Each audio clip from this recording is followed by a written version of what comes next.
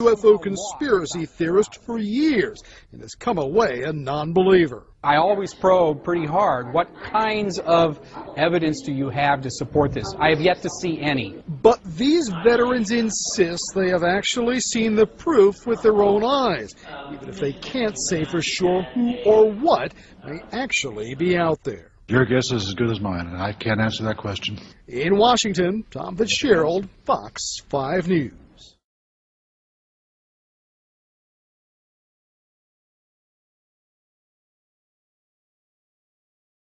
It is news to many that the United Nations even has an Office for Outer Space Affairs, which is in fact responsible for promoting international cooperation in the peaceful uses of outer space. Joining me now is author and journalist Nick Pope, who used to run the British government's UFO project at the Ministry of Defence. Thanks so much for joining us.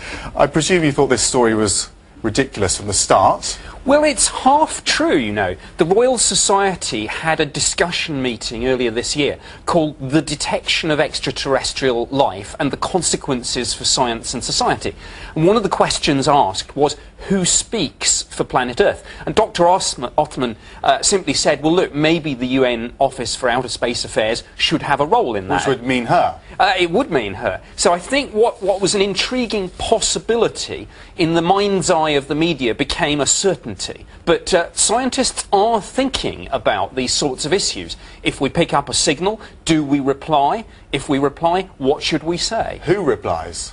Well, people are looking for signals using radio telescopes. Yes. If we find one of the big issues, and Stephen Hawking has talked about this recently. The Cambridge professor. Absolutely, has said, well, maybe we shouldn't reply at all, because look what happened when the European explorers encountered the Native Americans. Didn't come off too well for the Native Americans. But all these issues now, the scientific community are beginning to think about this, and I think that's interesting. And is the information and the research coordinated in a way that if a signal did come through, you'd all be discussing it, and you would perhaps put together some sort of response and decide who it would be? Is there any sort of setup or any committee of any kind? Well, the search for extraterrestrial intelligence have something called the Declaration Protocols, which is really more about verification than anything else. But these issues, these next step issues, should we reply, what should we say? The Royal Society are going to be discussing that at their meeting next week, which I'm going to be attending. Okay, and just to give us a bit more background about your experience in this, you were in charge of all of this, effectively, for the British government. You came to the conclusion, eventually, from an impartial point of view, that there are UFOs likely to come or have come?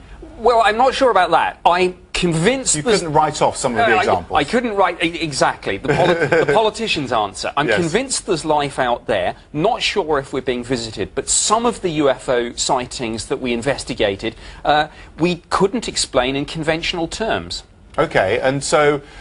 if you had enough resources at the time, how much more would you have researched that, and what do you think your conclusion might have been?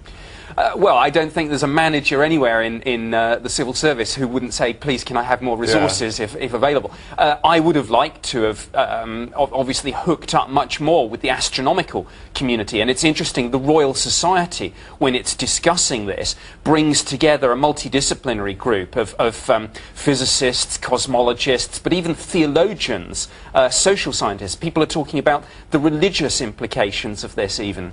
Okay, so when the Royal Society does meet and discuss it a bit further, do you think there is a will within the scientific, theological communities, as it were, to have some sort of representative?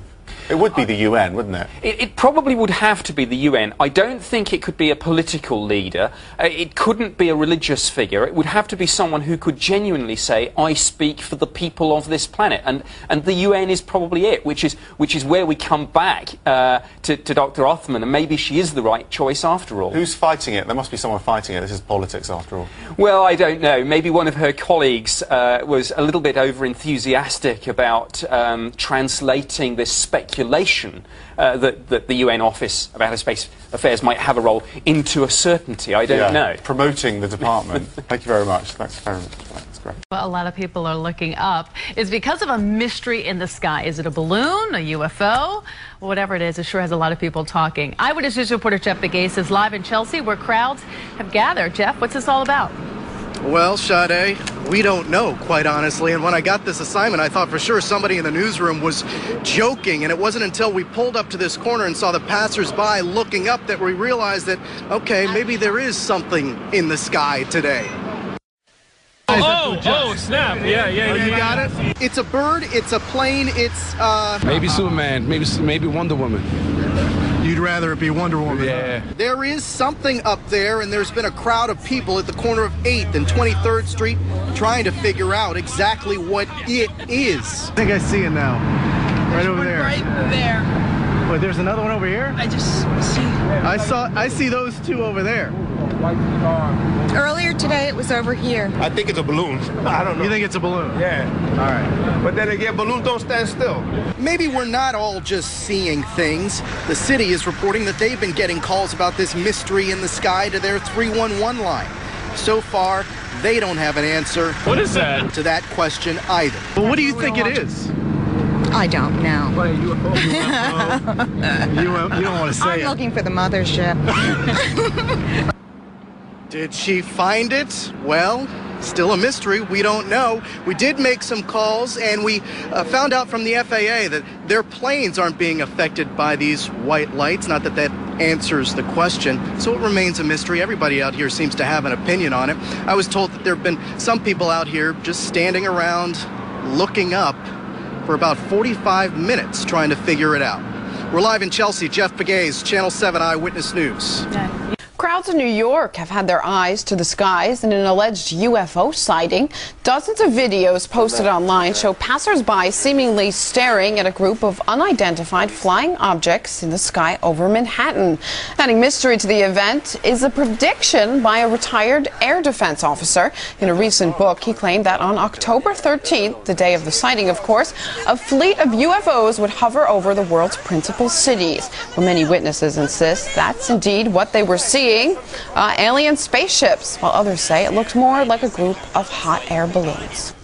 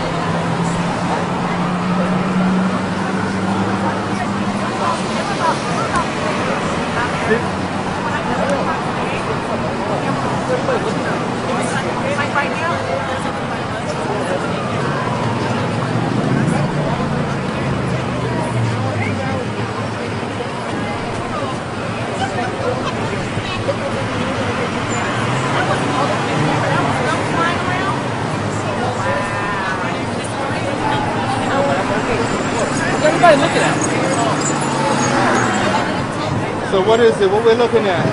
Balloons?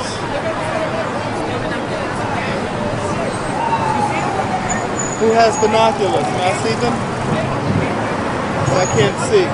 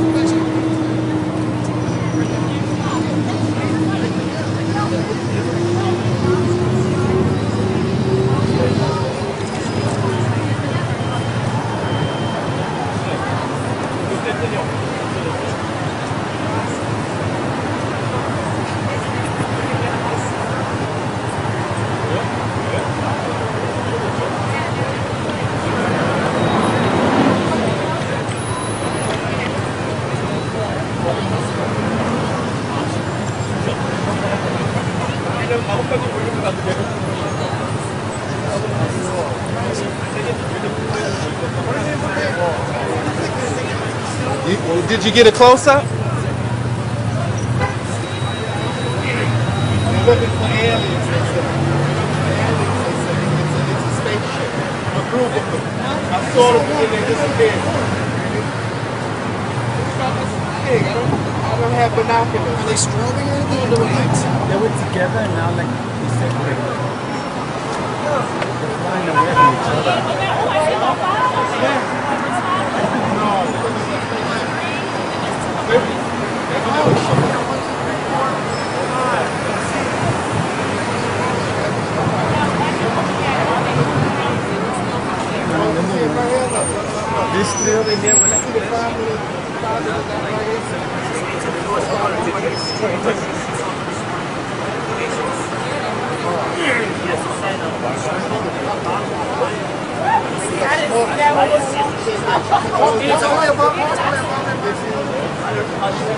Did you film it this morning? This morning was crazy. Yeah. There's 5 of them. 5, 6, 7. 5, 6. Look, down there. There's 5 right there, and there's 1 more down there.